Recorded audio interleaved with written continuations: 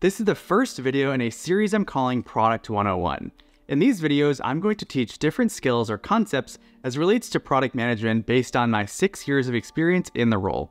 For this first video, I'm going to focus on analytics. By the way, if you're new here, my name is Anthony and I'm currently a senior product manager based out of New York City.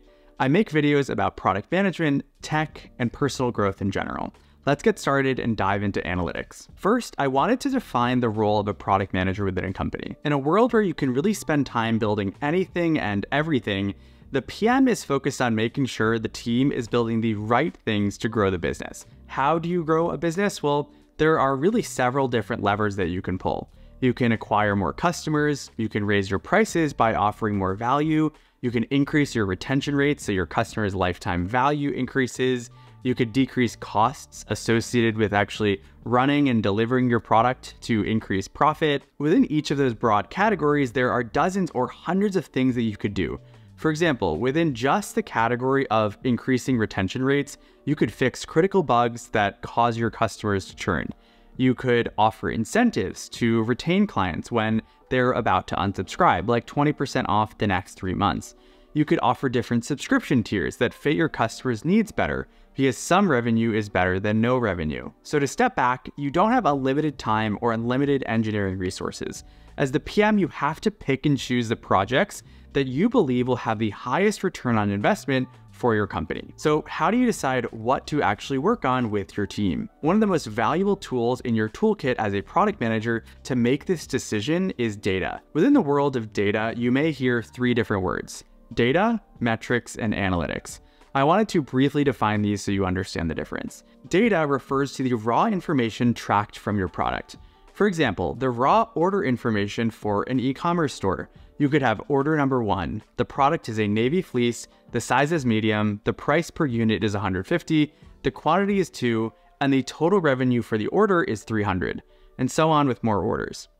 Metrics refers to measurements of the raw data. So for example, you could have a metric called average sales per day, which takes the total number of orders in a period and divides it by the number of days in that period.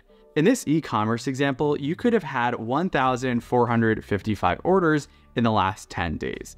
The average sales per day would equate to 145.5 orders. A product manager may track several other metrics like average order value, average quantity per order, etc. Finally, we have analytics. Analytics is really the process and technique of transforming data and metrics into insights for decision making. A product manager may see that the average order value has been slowly decreasing over time, which is ultimately hurting the business. They may start an investigation to understand why it's decreasing in the first place and then brainstorm solutions to the problem. You may be asking yourself, how do product managers even identify that a metric like average order value is decreasing over time? Well, they work with their teams to set up dashboards where they can track certain metrics on an hourly, daily, weekly, or monthly basis. They can then set up alerts based on these dashboards, or they can send themselves the reports every day or every week. So imagine you're the PM of an e-commerce platform. You may set up a weekly report that's sent to your inbox every Monday morning. You can see the average sales per day, average order value, average quantity, and how these metrics are actually changing on a week-by-week basis. Okay, so now that you have an understanding of data, metrics, and analytics, let's dive into how data is actually tracked at a granular level. Tracking data is the foundation for everything that follows, so it's important you understand how it actually works in the real world. So there's really 2 parts to this. There are analytics events, and then there's metadata associated with each analytics event. This metadata is sometimes called an event attribute. An event is triggered when a user does something in the product. They could view something, tap on something, submit a form, watch something, purchase something, etc. And when anything happens, an event is tracked and sent to the analytics platform in the background. So let's take Spotify as an example. When a user lands on an artist's page, Spotify would track an event called user views artist.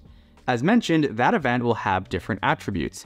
For example, you may track artist ID, which is the unique identifier for the artist whose profile is being viewed. You may track the origin, which is the last page the user visited before arriving at that artist's profile. You could track the genre of the artist, etc.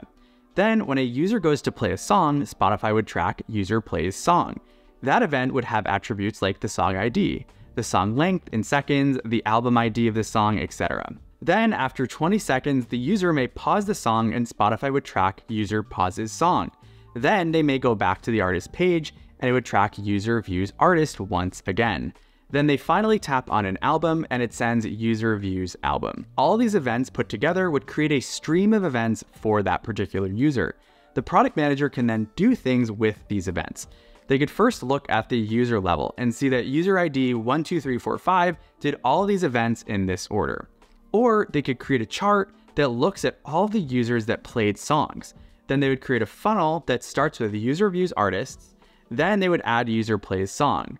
The product manager would say, I want to keep the artist ID the same between these two events. Then they would say, okay, I want to look at this in a 5-minute time frame. The resulting funnel may look like this. You have 3 million users who view artists, and of those 3 million users, 800,000 actually play a song by them within 5 minutes. That's a 26.6% play rate. So then the product manager may investigate more. Does that differ by the genre of the artist? Maybe they would see that for pop artists, the play rate is 40%, whereas for the alternative genre, it's only 15%. They may also segment it out by device type. So they may see that on average, it's 30% for mobile users, but only 22% for desktop users. The PM and their data analysts will perform investigations like this to identify opportunities for product improvements. They may understand from other research or other features that the team has built and launched that the higher the play rate, the higher the upgrade rate is to their premium version. They may then decide to work on features and functionality focused on increasing the play rate where it's lower, like on desktop, for example. Analytics is not only helpful during the planning phase of a project, but it's also extremely important when deciding whether or not to turn on a new feature. The product manager will typically test the feature with a subset of users. In the case of Spotify, the PM may have the team test a new feature with just 10% of Spotify's user base. If it performs well and actually increases the metric that they're trying to move, then they would roll it out to the remaining 90%. But if it decreases the metric or the metric stays the same, they'll try to figure out why. They may iterate on it or move on to a new idea.